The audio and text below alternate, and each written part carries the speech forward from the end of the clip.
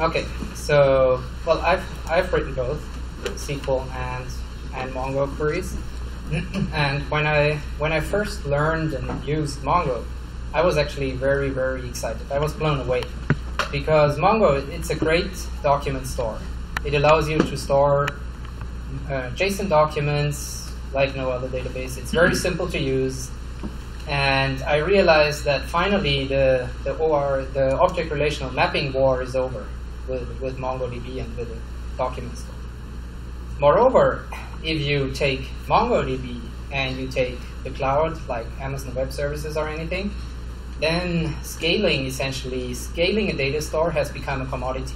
It's very simple. You don't need any money. You can just go there, put up a couple of boxes, set up Mongo. Tengen will help you with that. They have great tutorials. And you're ready to go. You can develop your app. But however, I was also confused when I saw it, because working in more than 15 years in industry and academia with databases, I was wondering, how the heck do I get information out of Mongo? How the heck can I do queries?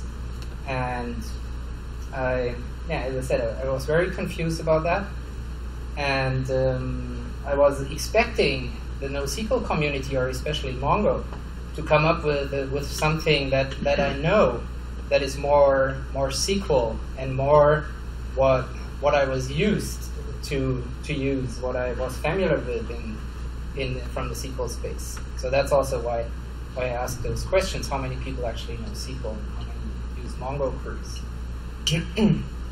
And so having this in mind and this confusion, at 28 Milliseconds, which is the company that I work for, I'm the CTO over there, we asked ourselves a couple of questions, actually 3 questions. So one of them is, how do you write or develop complex queries on top of MongoDB? And so do you either start to develop your own boring join, group by, windowing algorithm, or would you rather use something that has been studied like more than 30 years and rely on an implementation on that and use a language that is built for that without having to do it yourself? So that was like the first question that we had. The second question is, if you have a data store like Mongo, and sometimes you store date time stamps, whatever in there, dates with time zones.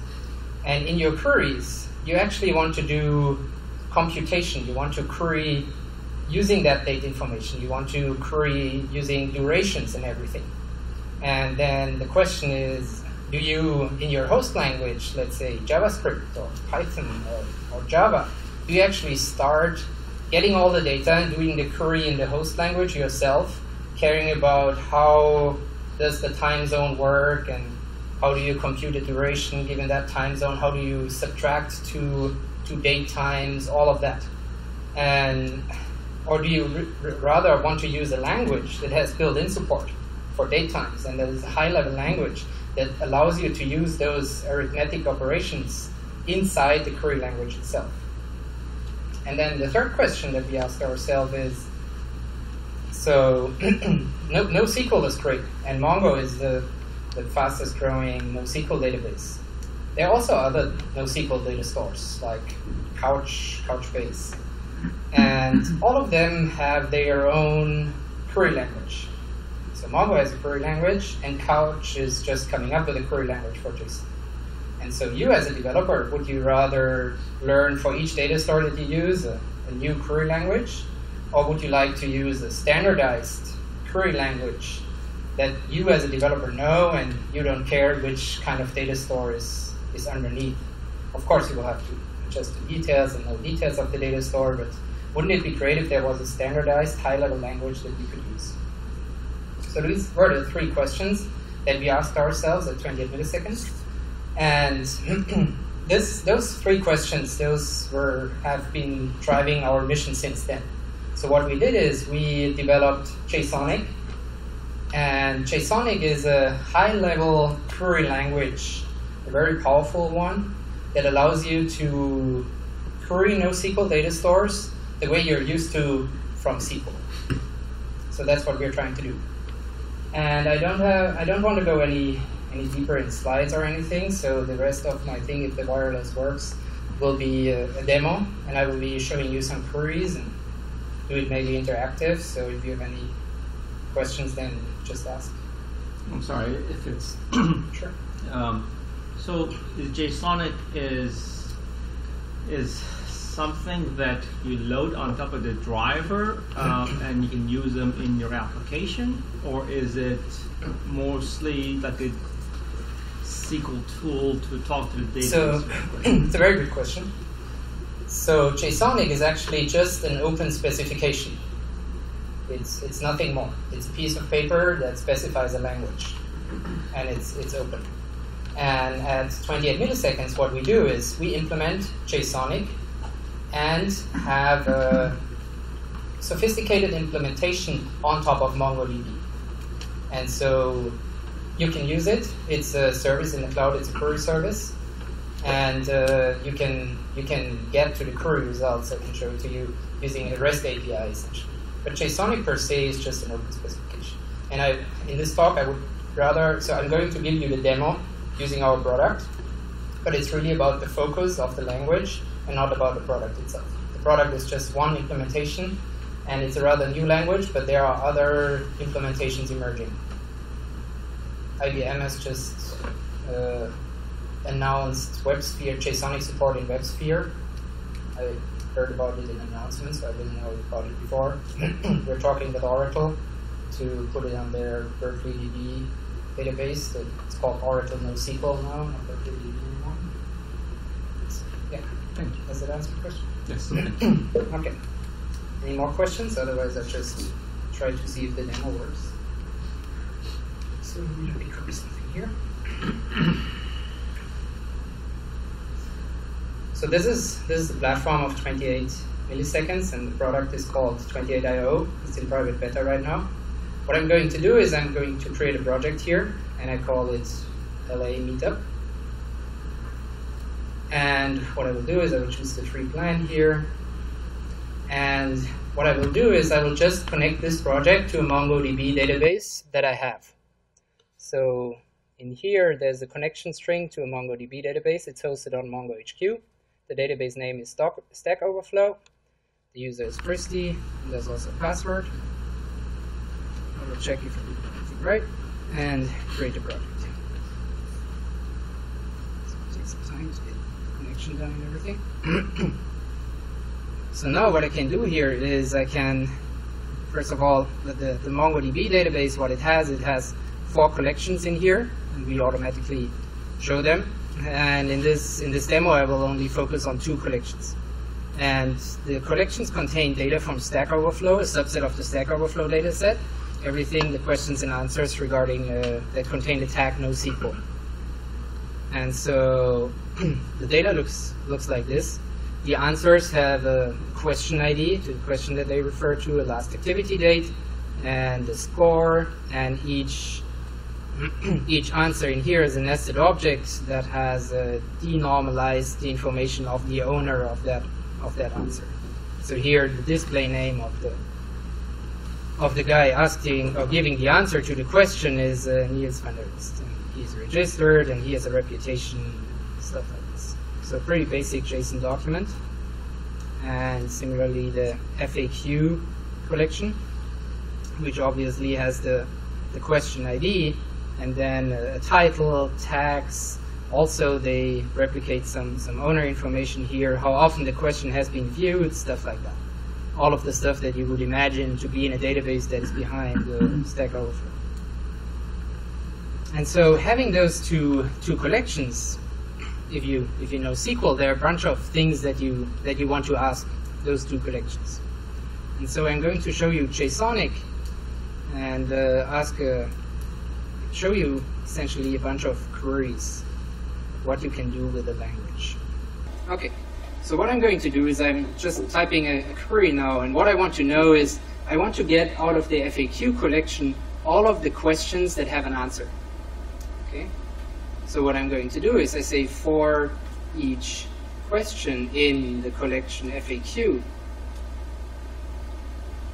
where the question field is answered exists or is true, I'm going to return a new JSON object that contains the title of the question.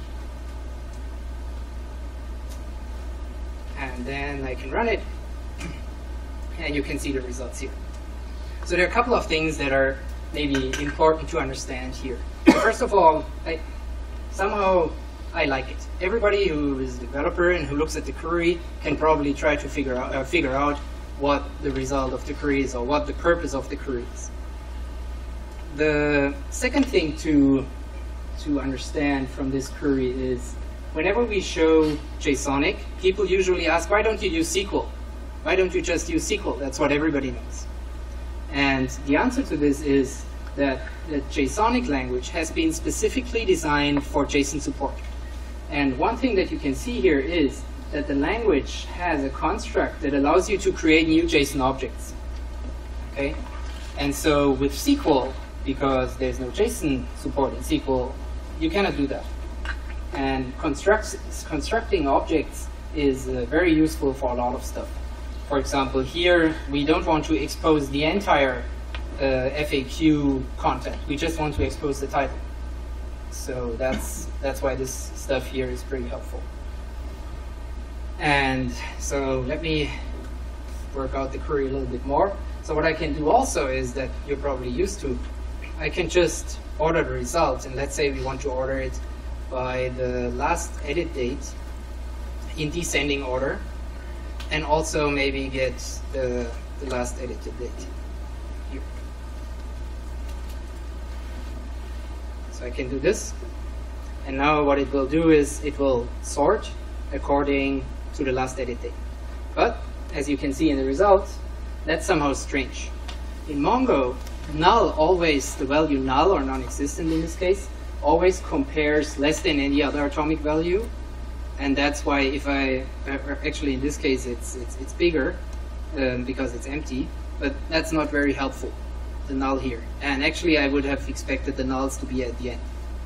So what I can do here is I can show you that the language, JSONiq itself, is fully composable, which means wherever you can have a value, you can also have an expression. So what I can do here is I can actually go in the order by clause and do an if the last edit date exists, then I would like to return the last edit date. And otherwise, I would like to put it at the end, so I return the smallest possible value here, which is null. It will definitely be smaller than in the other one, and still have it in descending order. So now what you will see is that all the null values are actually at the end of the query result. I will have to scroll pretty far, so you have to trust me.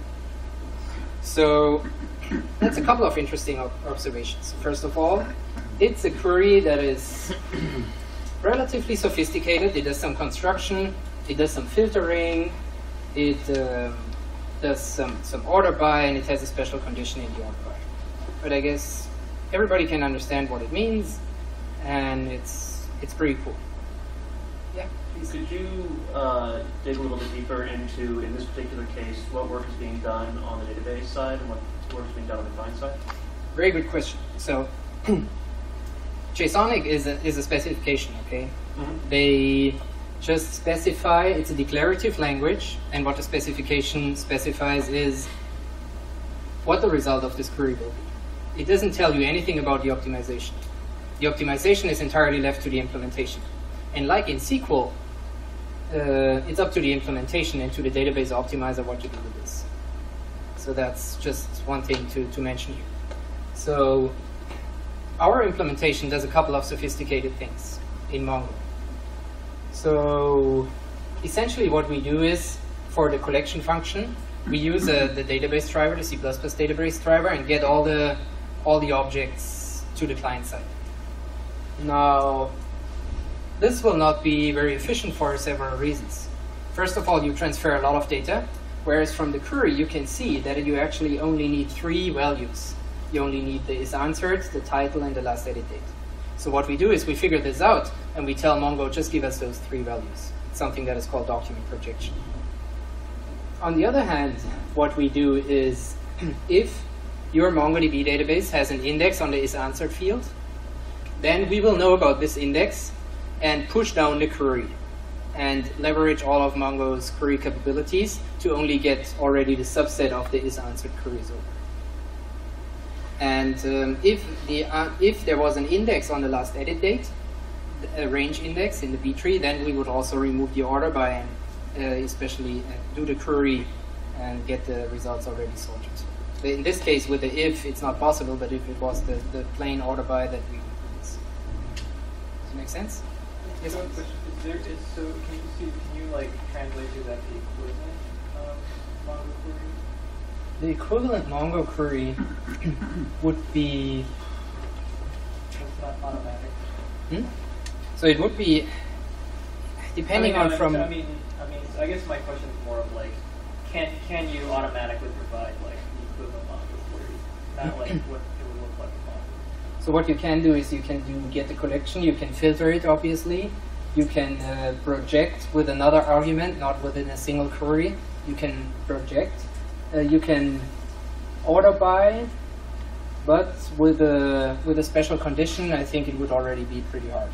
You would have to maybe filter nulls out or do something special about it. So most of the stuff, 90%, you can do with a Mongo query, but the rest here. Yes, I heard that in MongoDB you can't do join statements. Would this extension allow you to do join statements? Yes, it will. So I'm going to show you some more examples for this one that will demonstrate. So that's the first basic question, basic query. So then, let's just deleting that. The next query that I would like to ask is how many answers are there per user? So how many answers does a specific user give? So for this, I'm going to do the same thing. I'm going to do for answer, but this time in the collection answers.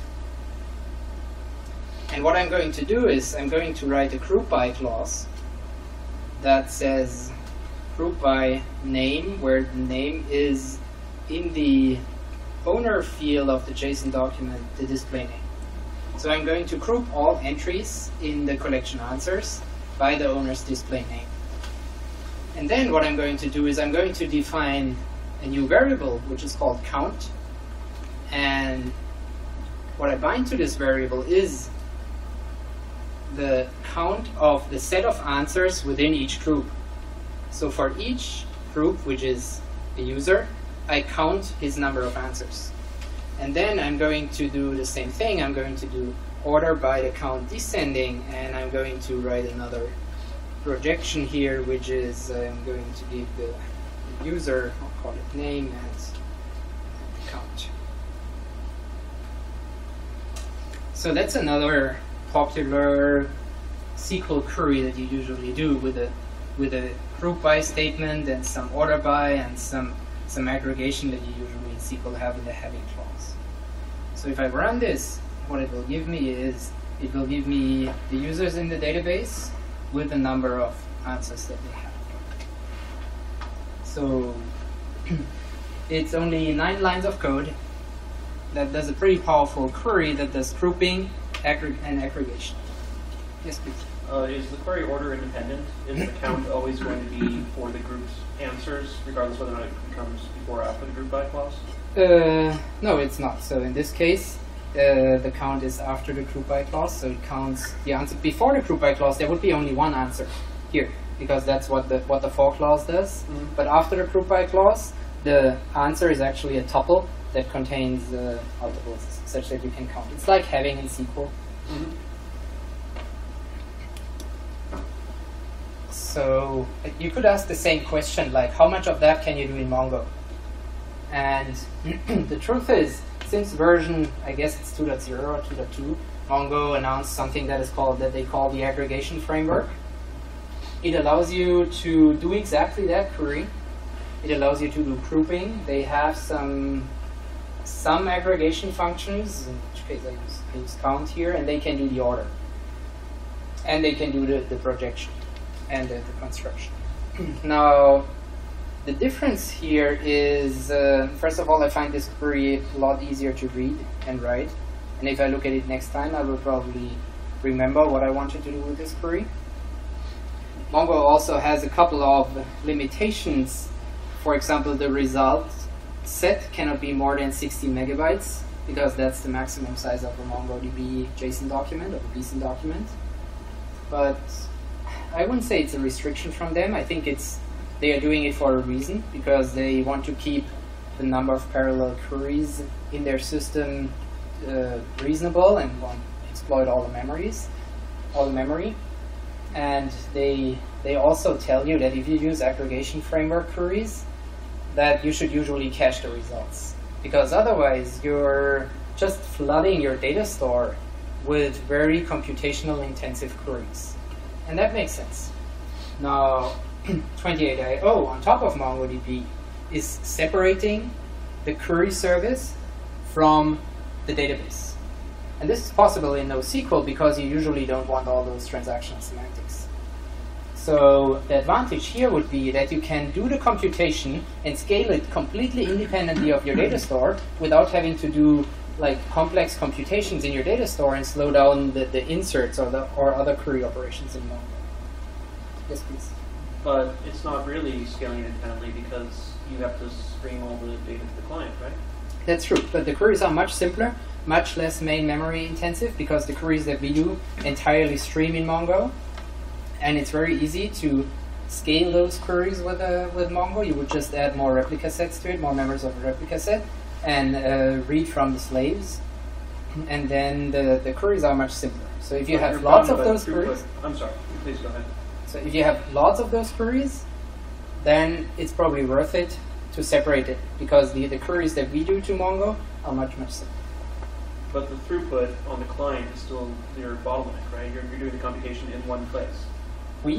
But we can scale the query processing completely independently. So if our service is hosted on Amazon, so if there are more queries, we will just bring up more boxes, and each of the boxes will then run their own queries. So you can scale it as much as you want. Yeah, I think this is kind of related to this question. So can you kind of like give a high-level overview of like the architecture? So you have MongoDB, and are you saying you have a query service on top of that? Yes. That does the aggregation, and then you have a client, which is this, that talks to this Yes. kind of like aggregation layer? Yes. So I guess I'm just trying to like get the process here sort of concrete in my mind. Sure. You have a bunch of collections, you're grouping them by the name, Yes. and then you're counting them. Yes. Is every single record passing through a single process? Are subsets of the data passing through different processes, and then is there some sort of aggregation on top of that intermediate result? That's a very good question. So in the simple and the free version, it's passing through one process on our side, which means it's bound to one box. But in the dedicated service, what we do is we parallelize those queries across the query servers. So there are two ways of parallelizing queries here. One is the inter-query parallelization. If you have many queries, you just scale out your query servers. If you have computational expensive queries like the group by, then you can do intra-query parallelization and do the computation of one query on several machines. But it's completely, maybe we can take more of the implementation stuff offline, because the main purpose of this is not to advertise our product, but to show you the language. And in terms of the language, it's a declarative language. And again, optimizing a declarative language and how you execute it is completely left to the implementation. This one just describes you how the query looks like, and it tells you what the result is. It's a formal specification. Make sense? Okay, so that's the purpose here. Now, the next query that I want to show you, and it's a little bit an extension of this one, is I want to get the reputation for each of the users, the average reputation that those guys have. So what I will do is I will keep the group by. I will group by the user, and I will introduce another variable which says average reputation. And what I will do is I will do the average over the set of answers and then owner reputation. So there's another aggregation function. It does average here. And what I can do here is I can just chain several functions. It's a functional language, and show you that there are plenty more functions in the language that allow you to do useful stuff. And then what I'm going to do is I'm going to return this one.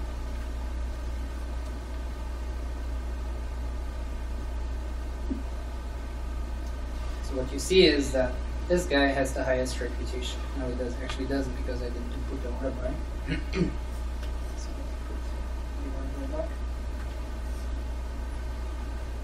descending, and what I will do is I will say here that objects that don't, or users that don't have a reputation, they will be at the end.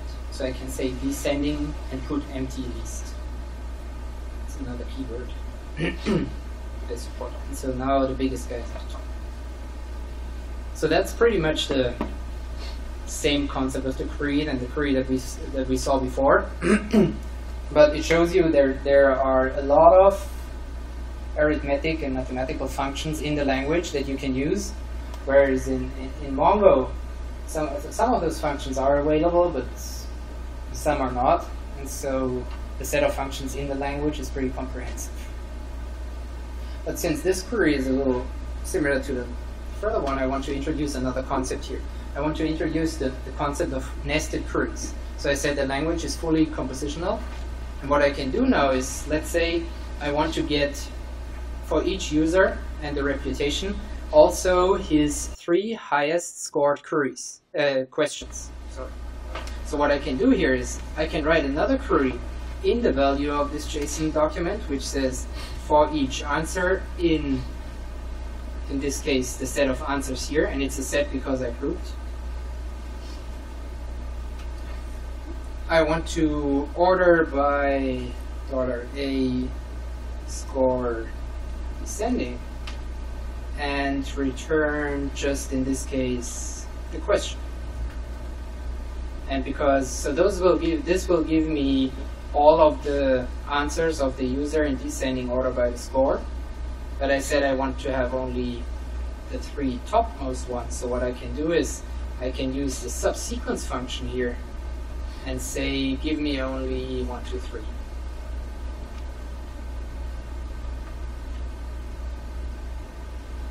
So now what you can see is that there are 3 objects, 3 values coming out of that nested query.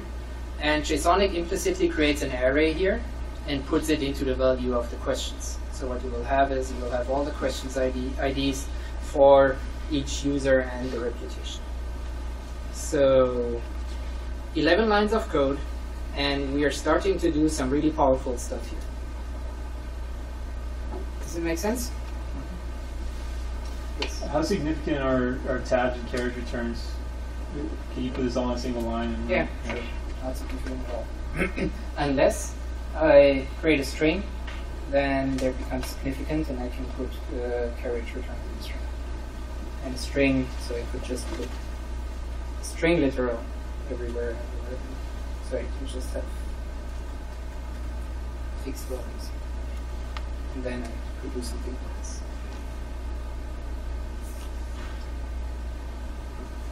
Does that make sense? Yes. So $A is that, and answer A, $answer and $name, all of the variables with $signs you just created in that query. It's not something that's no, those are just variable names that I make up. Okay. So whenever I have a for group by let, I'm introducing a new variable, defining a new variable. And to answer your questions with the joins, so yes, the language can do joins. You can do queries on more than one collection, an arbitrary number of collections. And what I could do here in the subquery is I could write a nested query that goes to the FAQs collection and actually, instead of the question ID, give me the title of each of the questions. So I can join 2 collections.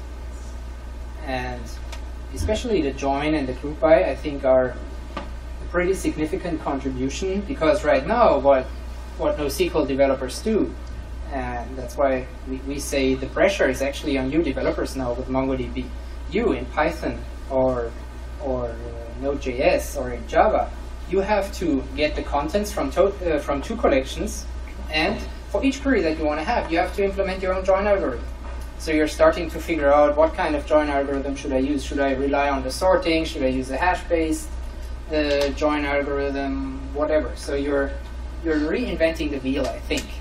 Whereas if you have a high-level language and you have somebody that implements it for you, and this somebody looks at some research that has been done in the last 30 years, then the implementation will probably be much better than yours, in the average case. Of course, if you have a highly specific use case, you can always do something more efficient. In general, I would assume that an implementation in such a language and an optimizer choosing the implementation would be much better. Yes?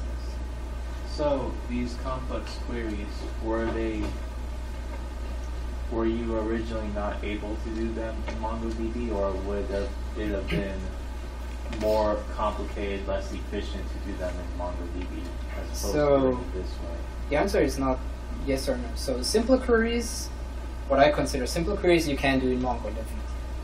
Mongo also, with every release, they come up with new features of their query language that makes it more powerful. As I said, in version 2.0 or 2.2, I don't know, they introduced the aggregation framework that finally allowed you to do a group by. JSONiq, on the other side, comes from the other end. It's a complete Turing-complete functional language. You can do everything that you want in it. And there is a lot of stuff that you cannot do with Mongo that the developer would have to do in the host language himself. And that's what NoSQL developers are doing those days. And if you have SQL experience, you'll definitely cross over to JSON.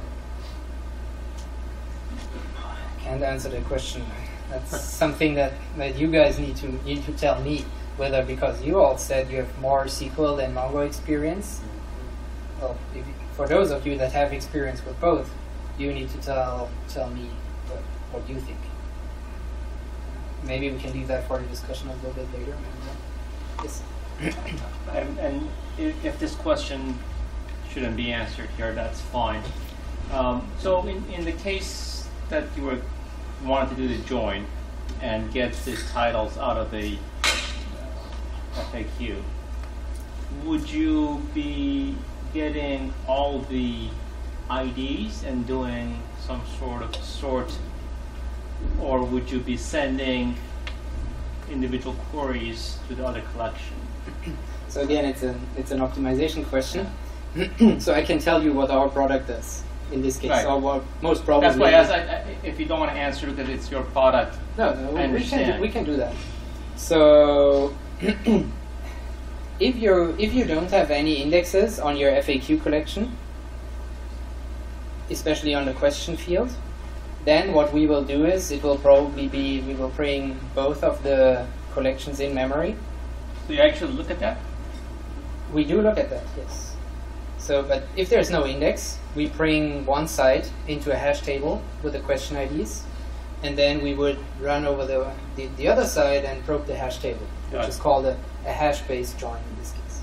Now, if you do have an index on the question ID, then the optimizer in this case will recognize it, and for each question ID, it will probe the index, the Mongo index. That makes sense. Do you look at the index every single time, or do you maintain that state in some sort of so once you know there's an index, you don't look it up every single time, right? You mean you look up that there is an index? Yes.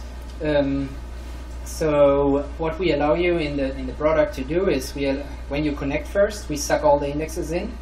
You can have a button that allows you to refresh the indexes, and the queries are pre-compiled.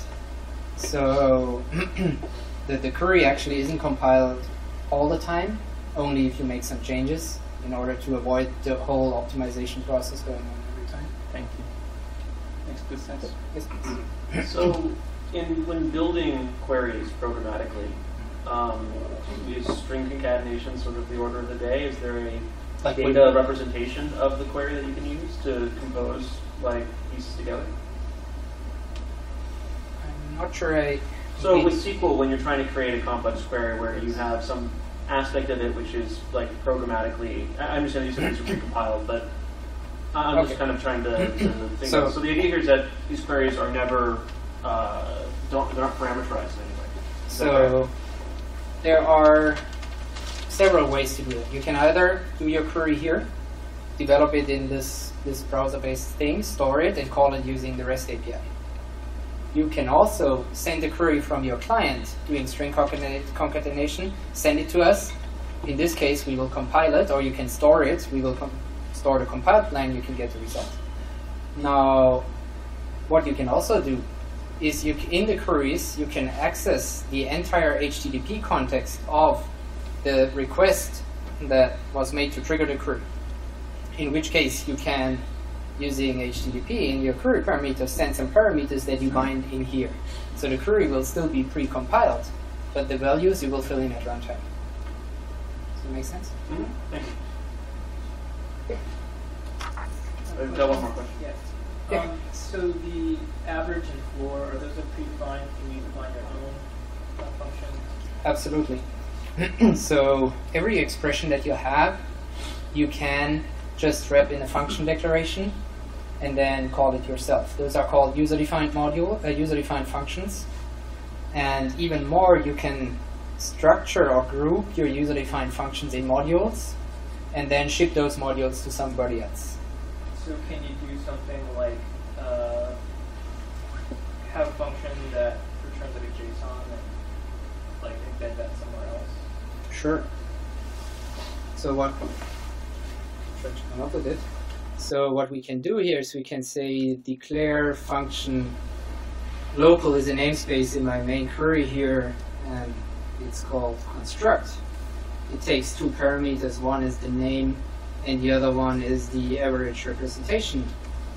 And in the body of the function, what I do is I construct a new object that has the name and the reputation. And now what I can do here in the return clause is I can just invoke this function with the parameters. And so I will not do the entire thing, I will delete this now. But what you can see is that I can so you get the same result here. And you have factorized stuff into a function. And you can take any expression and put it in there. It's a functional language. A set of values goes in, sequences of values come out, and values can be JSON objects. And the functions can be recursive, and the query optimizer will do the best it can do to efficiently execute your query. Yes, please. Is the language like query only, or does it do updates, deletes, Very good question. inserts? So the language does a lot of stuff. It does updates. It specifies declarative updates, which is something that you compute your update and you apply it at the end of the query. In this product, we don't do updates, we implement it. But what we don't want at this point is that customers bring their MongoDB database, connect our service to it, and they are afraid we mess their data up. And that's why we don't allow to use them. We don't allow them to use the updates. But with all of that implemented, you can rename values in a JSON object. You can insert in an object. You can insert in an array. You can replace the value. You can delete from an object or an array, giving the name of the field or the position in the array, and all of that is declared. The language has a couple of more extensions. One is a full text extension that allows you to do pretty sophisticated full text queries. And with tokenization, scoring, stemming, thesaurus, all of the stuff that you would expect in an enterprise-ready language. Can you use this language on, say, the client end for a commercial website? to transfer, to collect data from, say, a web form and transfer it to a Mongo database? So, absolutely. We have a couple of extension functions, like we developed our own modules and functions that are implemented in C++. And one of those modules is called the HTTP client. And in this HTTP client, what you can do is you can make HTTP calls to the outside world from your query. You can retrieve the result. The content type will tell you whether the result is HTML or JSON or whatever. In case it's JSON, you read it as a string, you parse it, and you can directly work with the JSON document that you get back. So if you, for example, if you don't have a MongoDB database, or no database at all, you could still use the language to do pretty sophisticated mashups, for example, and write your entire mashup in just that language. Even without, do you still need a server? Well, you need something that runs the platform or the query processor. Okay. So you can use our query servers to do that. And I can show you offline a couple of such cool queries that you can do when you call web services. With calling web services, it's a little tricky in a query language, because usually if you have a query language, a declarative one, it's a closed system, and you don't expect the state to change when you optimize. When you make calls to the outside world, then the query optimizer cannot rely on anything anymore, because he doesn't know if you call the function twice, will you get the same value or not. So those functions you need to annotate. We call them non-deterministic in this case, and that will probably make give the optimizer less opportunities to optimize the query. Just side note, because all of you seem to be interested in optimization. Okay. So do we still have time? Yeah. Okay, then I'm going to do one more query, which is the most complicated one, and I hope I get it working. So what I want to do is I want to go through my answers now, and for each, see which user has the biggest streak in answering questions. So what I would like to ask is, give me the number of consecutive days a user posted an answer. So he posted today, or yesterday, and today. That would be a streak of 2. And let's say who has the biggest streak here. So what I'm going to do is I'm going to, again, query the collection answers. And I'm going to group by, in this case, the user ID. I could probably use the name as well, but I haven't tested it. So I'm going to group by the user ID. That's fine. And then what I'm going to do is I'm going to define a new variable answers. And what I'm going to do in here is I'm going to sort for each user his answers by creation date. So I will do order by a creation date. And in this case, I would like to do this. And then return the answers. So what the answers variable will contain after this is the sequence of answers for a given user in ascending order of the creation date. Okay? And then what I would like to do is I would like to compute the streak. And for the streak, I'm going to use a concept of the language that is called windowing. So what I will do is I will go through the sorted sequence in Windows, look at it in Windows, and see and look at each particular window in order to decide when a window starts and when it ends. And in this case, a window will be the consecutive answered queries, the consecutive days. So the construct is called for tumbling window. I'm going to use order A here in answers. And I'm not interested in a particular start condition for the window. So I'm just saying whenever the start condition is true. And I'm going to define a variable end and next. End would be pointing to the end of the window. And next would be a pointer while I'm going through a window to the next one that I'm looking at. And I'm going to specify, next. I need to specify what the condition here is. And the condition would be when the creation date of the next one minus the creation date of the end one is greater than the date time duration atomic value of 1 day. Because I increase the font, you still see it. So that's the entire condition here. I'm going to elaborate on it a little later. And what I'm going to return for each of those windows is the computation of the streak. So it would be creation date of the end of the window minus the creation date of the start of the window. So that will give me the streak. And it's actually not correct to call it streaks. It would be all the streaks of a user. And then what I would like to know is what's the maximum streak. So I'm just say here the maximum value out of all the streaks. I will order it descending by max streak to get the user with the highest streak, and then return the username, which in this case would be called the answer.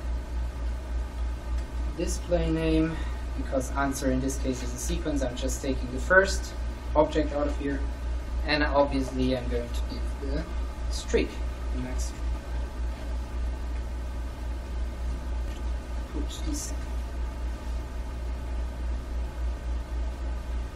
So what you can see here is that this guy Niels has a streak of 7 days. Now that's a duration notation according to the the IEEE, I think. But if I don't want to get this because it's too enterprisey, then there are functions in the language that extract you, in this case, the days from this duration. And so the days is 7. Yes, please. So for the tumbling window thing, is that keeping the entire length of the streak in memory, or is it only taking the start and then dropping all the intermediate elements as you're going through it? It needs to keep all of the ones in memory. So the maximum memory consumption, therefore, tumbling window that you have is the size of the window. Because what you see here is that you actually need all the values. There are expressions where you can use all the values. Okay, I mean in that case you don't, right? In this case you just return end minus start. But yeah, there are expressions. Okay. And so the interesting things about this query is, first of all, I think it's very complex. It's, I don't know, around 17, 18 lines of code.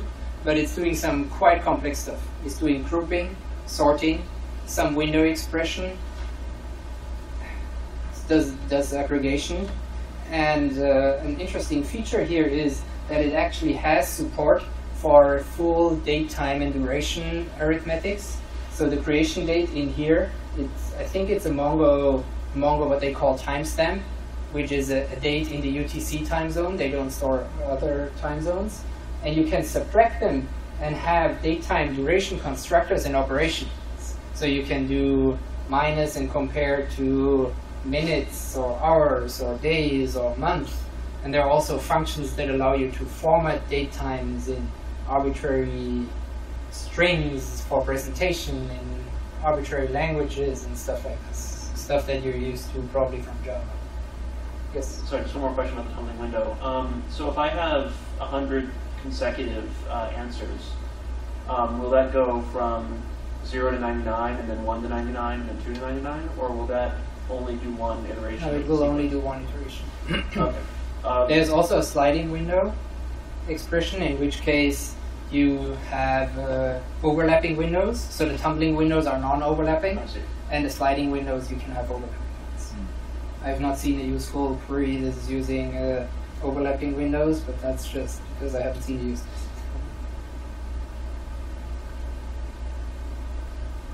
So yeah, that's about it. That's about all the queries that I wanted to show you. I can show you more queries if you're interested offline. And you can ask by email questions if you would like to see some queries and have other data set and would like to see some queries. I'm happy to answer all of them if I can.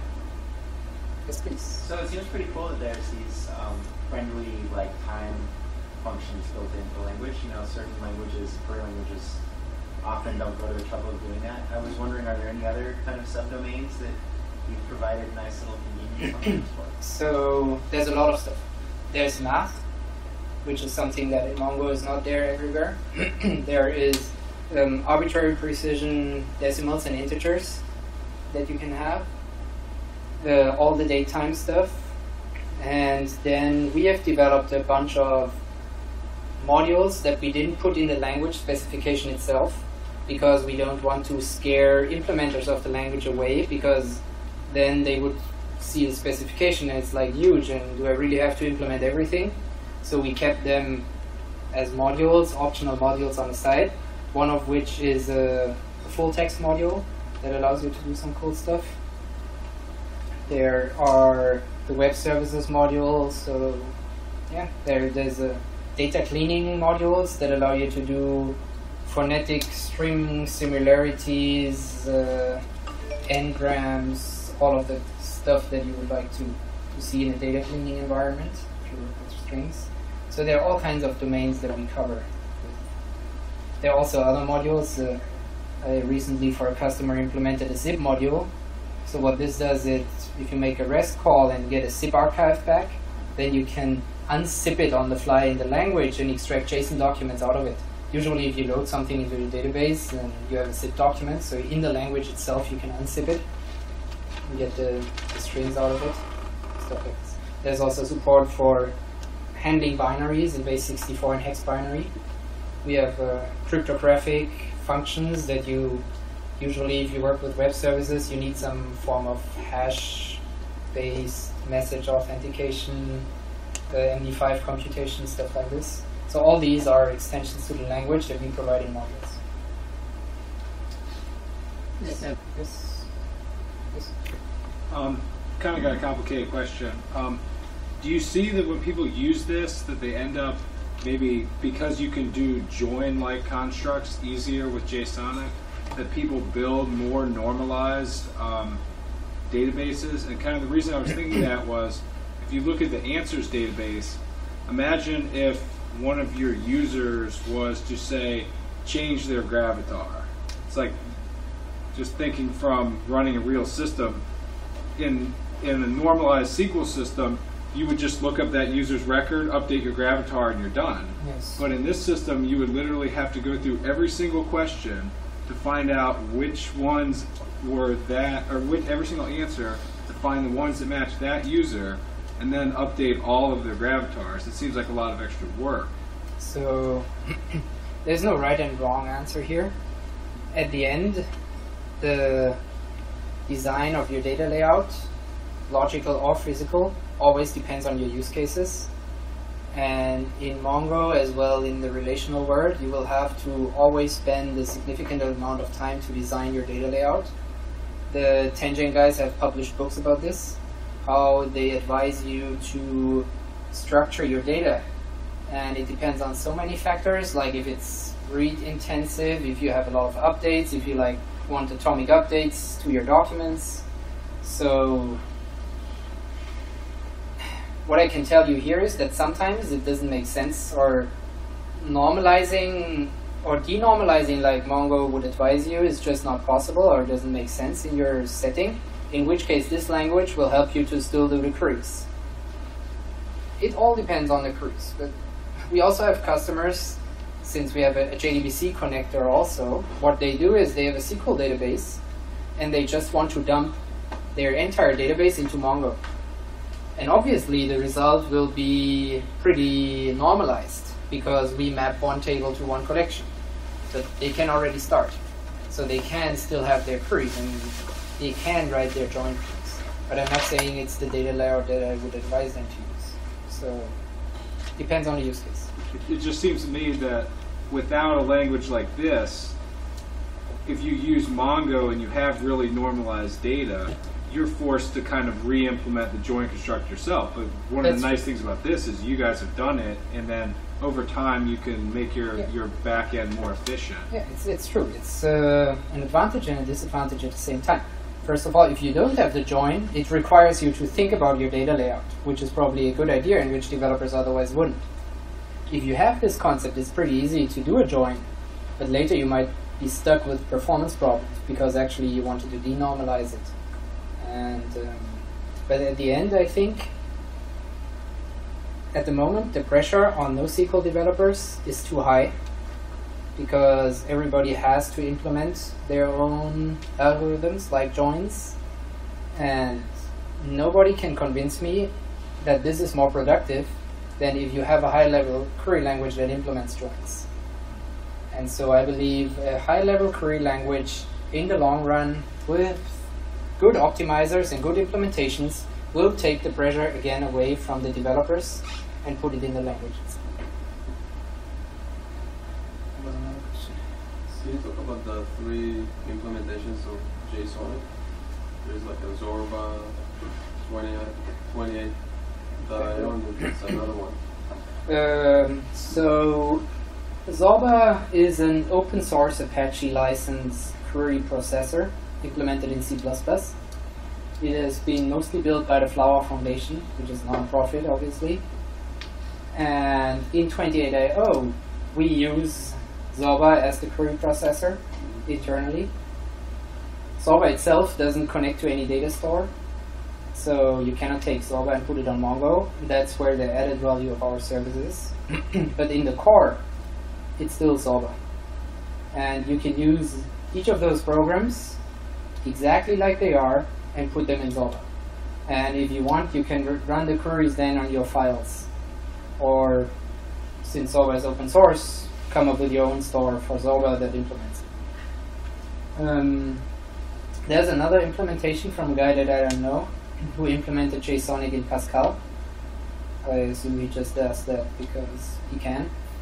It's a full-featured JSONiq implementation. And yesterday I heard, as I said, that IBM also implemented parts of JSONiq. And we are talking to Oracle because Oracle is a sponsor of the Flower Foundation to put the language on top of one of their data stores. Zorba itself has a bunch of modules. For example, want to talk to Couchbase. And so what you can do is you can take the exact same program and run it on your Couchbase database. Obviously less efficient because there's no deep integration with the Couchbase store, but you can run the same query on top of Couchbase as well. You touched on this a little bit earlier. So can you kind of clarify for me, like, is the ability to define functions, is that part of the JSONiq specification? Yes. Okay. Yes, it is. And then does the specification also define like a certain like kind of pre-built kind of required functions that you should have? So the specification has built-in functions as it specifies, and those are considered mandatory. It's all of the math functions, but none of the datetime duration functions. So mostly it's the math stuff that is mandatory. And there are 5, 6 other functions. One is called parse JSON that takes a string and returns an object. The other function is called serialize that takes an object and spits it out in a string. And there are other functions that you need for completeness that allow you to do, one is distinct values, the other one is descendant objects. You have an intersection function of 2 objects, and you have a union of objects, which are functions that are also in the language. So in theory, like if we were to write like a JSONiq on top of a SQL database or something like that, like because all the functions are kind of defined as part of the specification, like it would just work, right? Yes, absolutely. I mean, with mathematical and datetime function, the devil is always in the detail. Like, what's your value space for the decimals, and what's your value space for the doubles? And so, and no 2 SQL databases have the same value space for their numerics. So at the end, it's always about details. you could use all of the SQL functions. I can show you, if you want to see it, how you can use a module. So what I could do here is I could just say import module namespace, call it full text, and then we have a module that is called full text. And let's say, and I'm just making this query up now, if I want to go through the FAQ collection and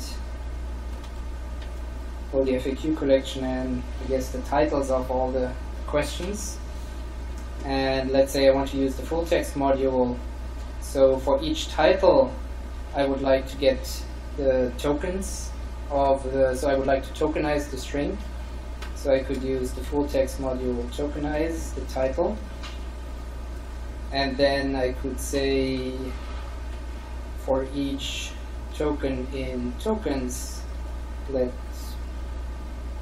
convert the token into lowercase, where the lowercase token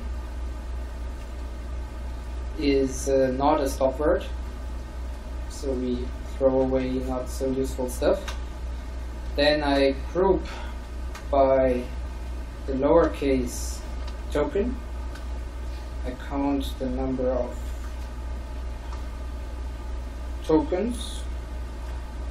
I'm just making this up, I'm not expecting it to work. And then I'm going to return the token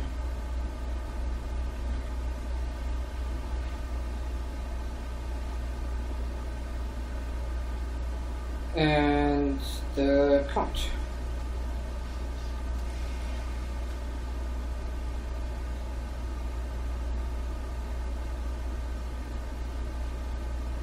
Okay, and again, descending.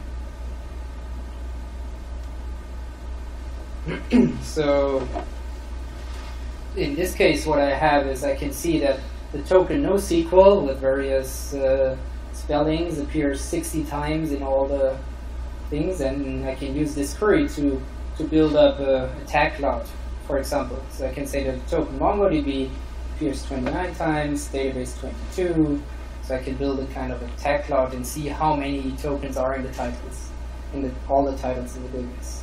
So that's using a module here, so I need to import it explicitly, bind it to some prefix, and then I can use the functions of this module. And again, I think it's pretty powerful stuff that you're doing here. You're doing some pretty sophisticated full text stuff in a couple of lines of code. And I was able to type it without looking at it.